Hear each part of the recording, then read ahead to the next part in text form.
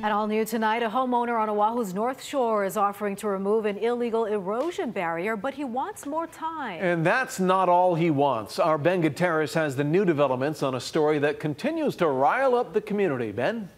Both the city and the state threatened to fine Josh Van Emmerich for his unpermitted erosion control structure.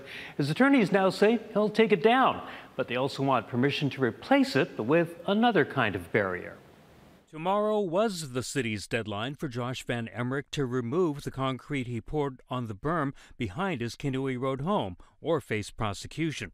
But Van Emmerich's lawyers asked for and were granted a 60-day extension after they told the state DLNR he would remove the erosion barrier by mid-December.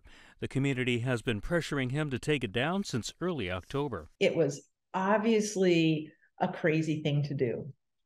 It's not even working, and I'm sure that's motivating him as well. I mean, I understand probably why he did it, but unfortunately, the beach belongs to all of us. It's public trust, and you can't just be altering the beach because of your home.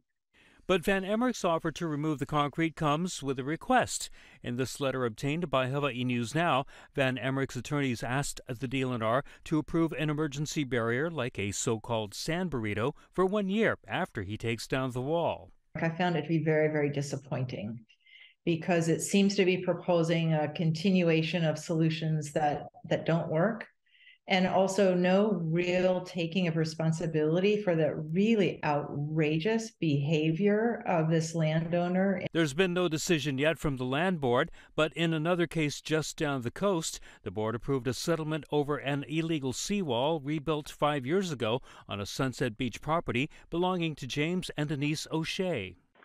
The O'Sheas will remove and dispose of the new seawall by December 31st, 2024. And the O'Sheas will be liable for a fine of $50,000 plus $2,500 in administrative fees.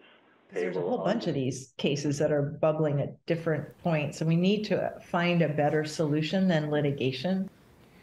Van Emmerich's attorneys declined to make any further comments on the letters. We're also awaiting word from the DLNR on what it plans to do with Van Emmerich's extension request. Ben Gutierrez, Hawaii News Now.